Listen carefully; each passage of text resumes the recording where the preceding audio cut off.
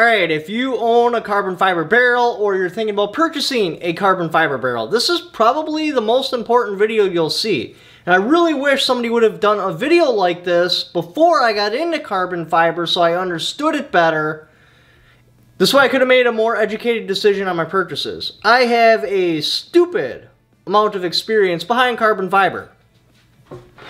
From accessories to barrels.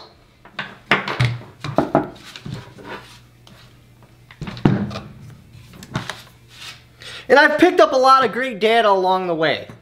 And I'll watch videos where people are using carbon fiber barrel and they'll kind of like mention some of this information in passing, but they never highlight it so it never feels like it's important. I have seen a number of carbon fiber rifle barrels fail, particularly in hot Magnum cartridges where they are being shot more than a couple times. And I wish they would have, because I would have made totally different purchasing decisions. So, the most important thing you're probably concerned about is accuracy. With carbon fiber, you are not buying a more accurate barrel.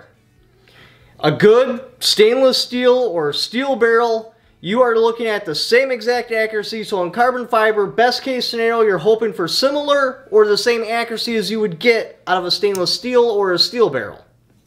What you are buying with carbon fiber is reduction in weight. But let's go back to accuracy for a minute.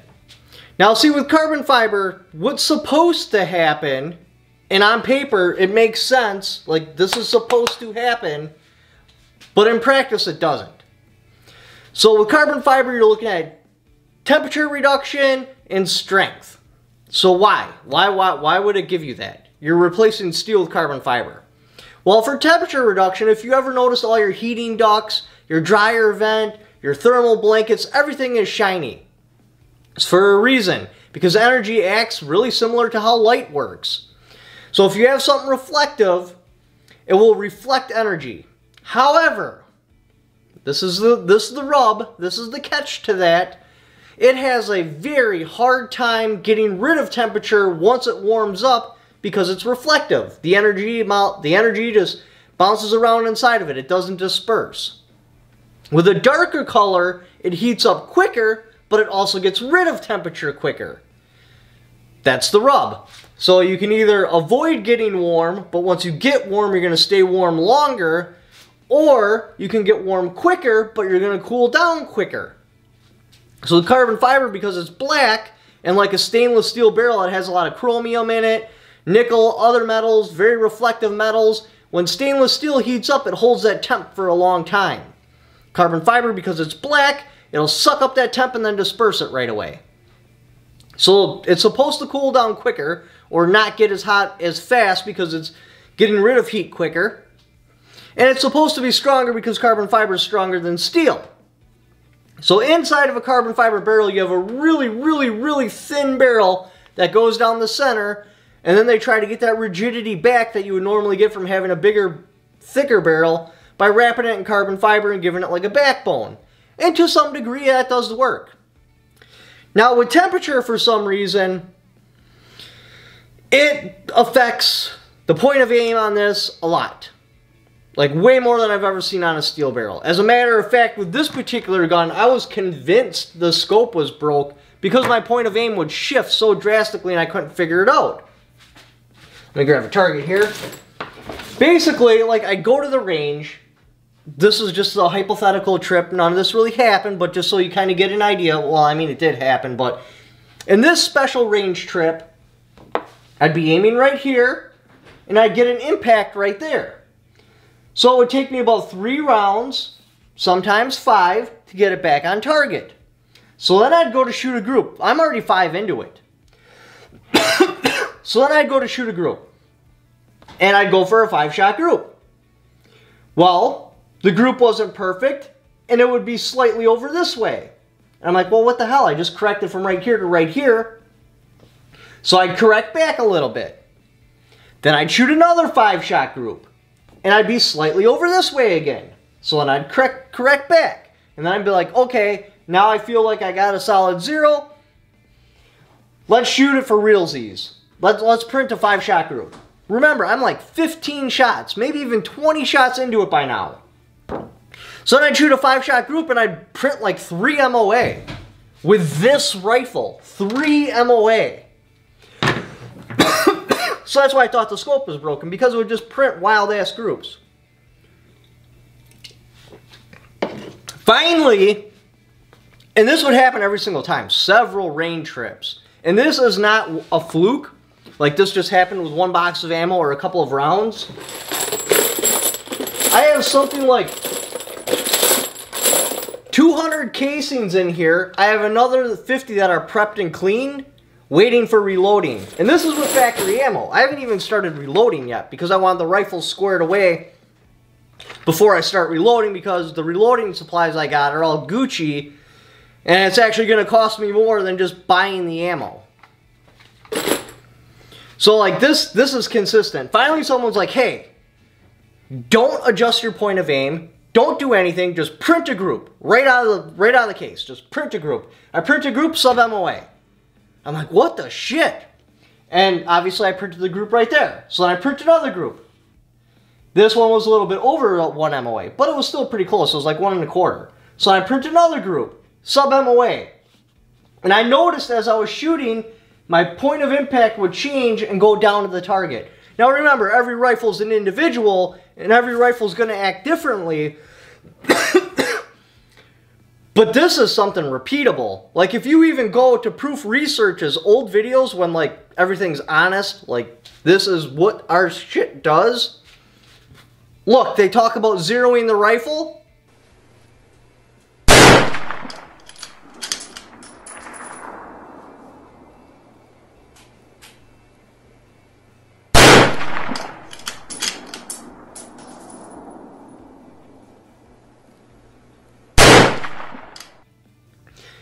Now he shoots his first 3-round group, and it's a different spot. I'm willing to bet he spent too many rounds zeroing that, and he had a point of impact shift.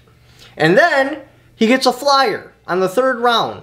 He does 2 different groups, both of them exactly it was the 2nd round. The 2nd round is always a flyer, and then there's 2 on top of each other. I would willing to bet that barrel, every 3 shots there's 1 flyer.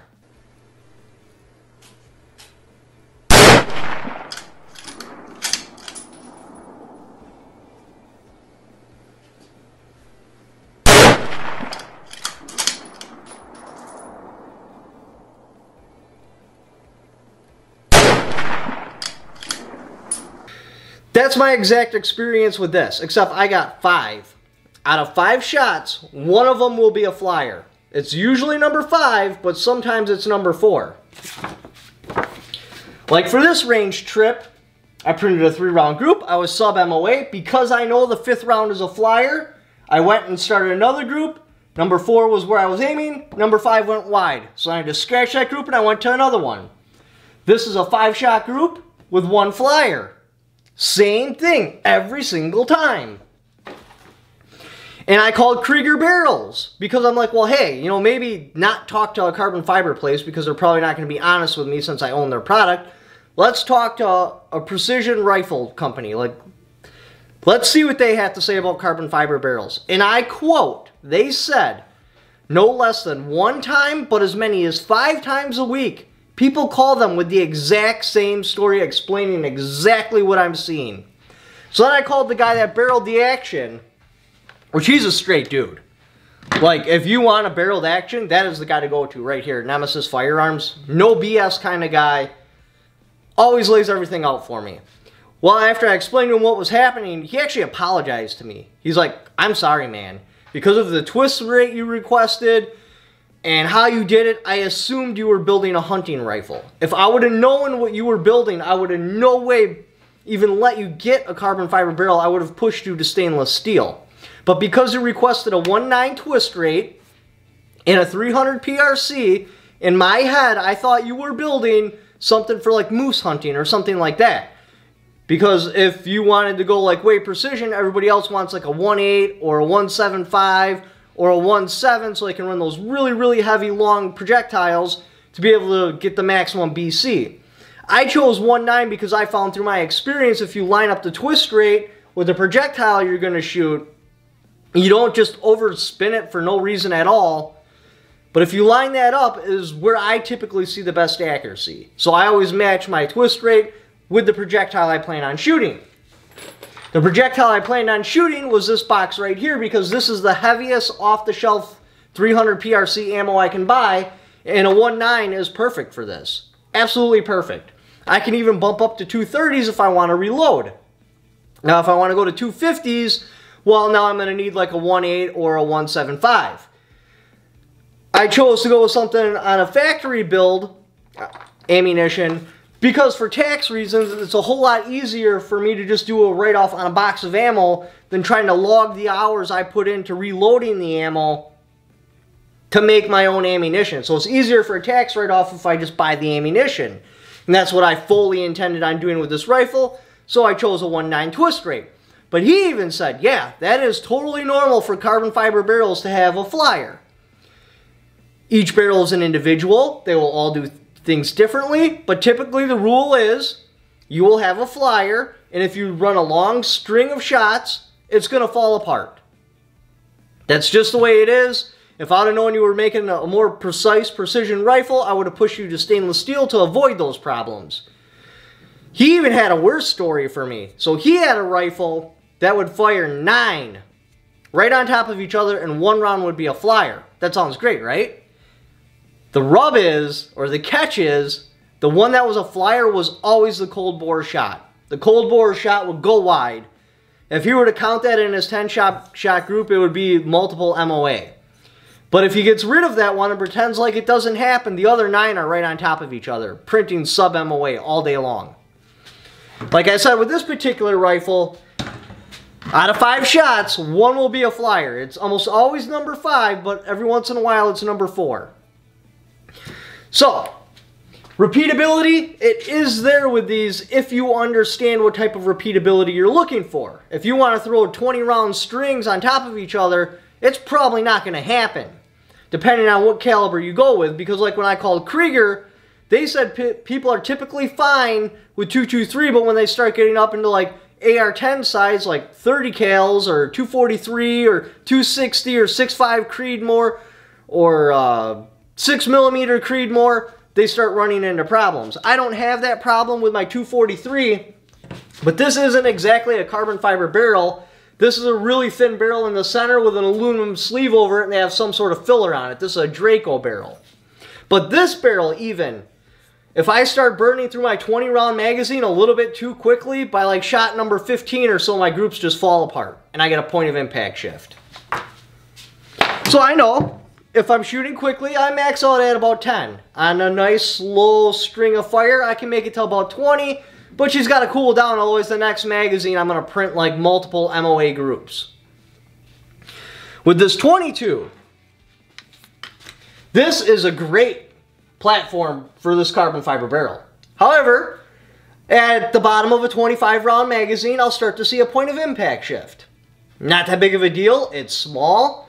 If I fire like 50 rounds in a row, it gets a little bit bigger. You know, 75 rounds, we're getting even bigger yet. But relatively speaking, a carbon fiber barrel works on this perfectly. I've never run one on a 223, but from what Krieger was kind of feeding back to me, 223 works great as long as you keep your rate of fire nice and slow. You start trying to speed up your rate of fire, well now your groups are just going to go to shit. So, it is reliable, it is repeatable, it is accurate if you understand what's going on. So what can you do about it? Let's pretend you already have a carbon fiber barrel, you're running into the exact problems I'm having. How do you address it? Well, you need to figure out exactly when your groups fall apart and how quickly the point of impact shifts. What I recommend doing is going to the range, regardless where the shot is going, do not change your zero. Just stay right there in the center, make sure every single shot counts, and print your group. It doesn't matter where the group is, just print that group and count how many rounds you can go before you break out of sub-MOA. Then you know the number. Like, okay, this is the number. If you can, let the rifle cool down, but like mine will do a 4-shot group.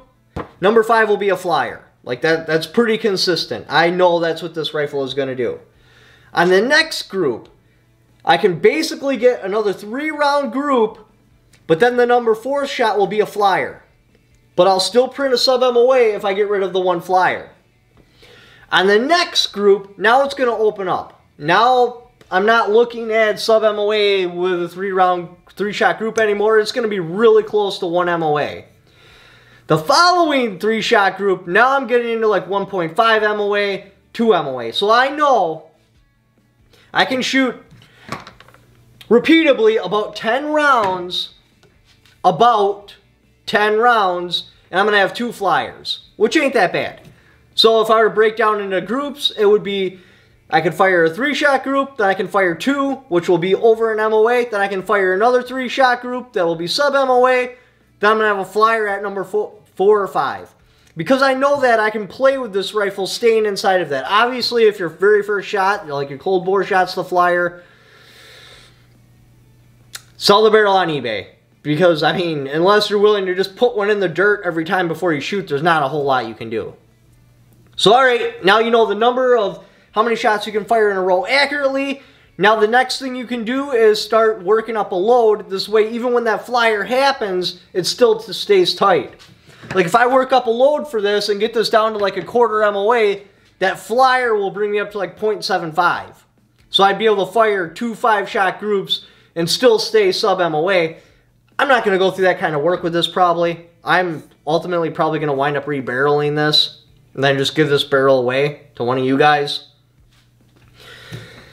But so that's what you do.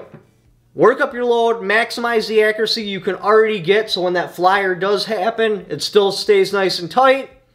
And understand how many shots you can fire in a row before that flyer happens. That will help you be able to use the rifle.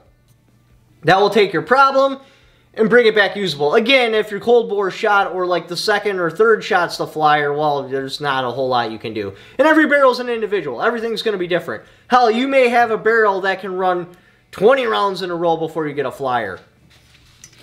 Like Krieger said, I'm doing damn good with this 243. Be able to fire that many rounds in a row and stay sub-MOA without a stainless steel barrel or just a solid steel barrel, that's good. Most people can't. When they get calls, it's usually with a caliber above 223. So if you're thinking about buying a carbon fiber barrel, just make sure to apply it to the right sort of build. This is an excellent build. This is a great build for carbon fiber. There's very little heat from the 22. It has plenty of time to cool down. Excellent choice for a carbon fiber. Magnum caliber? Like 300 PRC? No, this is a horrible choice for carbon fiber. The Magnum caliber just has so much powder and heats up so quickly, at least in this application. Again, like I said, I can only get 4 shots reliably, and not even really 4, I'd actually count it as 3. Basically 1 out of 5, I'm going to have a flyer. Now the guy that was the manufacturer said he had that in a 300 rum. First shot was a flyer, and then he could put 9 shots on top of each other.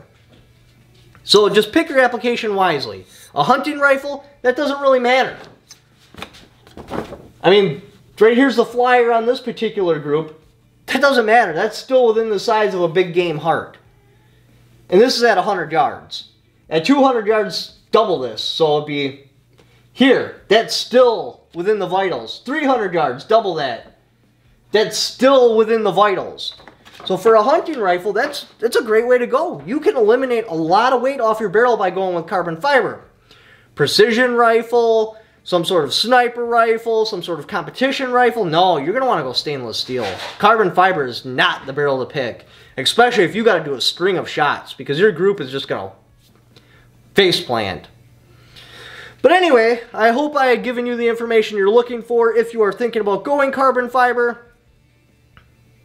This is the best of my experience, and I collaborated this information with several manufacturers. They all come back saying, yeah, what I'm experiencing is about dead on for carbon fiber. So, thank you for watching. Like to support the channel, go on Patreon right there. Also have affiliate links in the description down below. Just by clicking on those links, even if you don't purchase what that particular link is for, just clicking on that, and then doing the Amazon shopping you were already going to do anyway. A little kickback for it because you came there off my channel. Thank you for watching. Don't forget to subscribe.